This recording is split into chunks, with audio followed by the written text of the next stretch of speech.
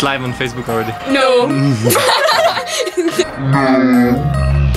We found out from people that had come in previous years, so people that had gone from Scotland already.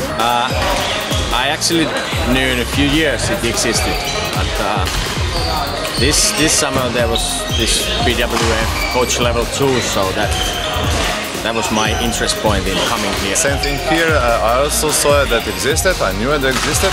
We always send some of our players to summer school, and this year I also saw the opening for coach level 2, so I applied because of that. I said it was really good fun, like the training was tough and it's good meeting new people. Through our association, Finnish Badminton Association. Exactly, and I through my Slovenian Badminton Association. Badminton Scotland invited us and then they applied for us.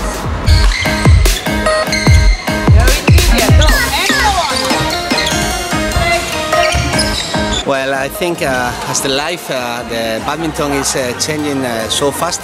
The game is in a continuous change, and all the aspects that have something to do with the performance, they are continuous in a big change. So probably the last 5 years we try to adapt the training to this.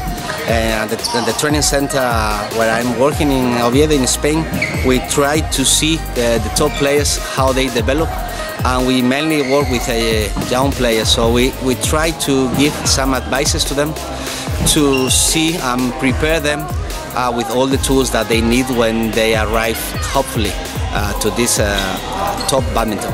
So it's mainly see what's going on at the top and try to be prepared for that.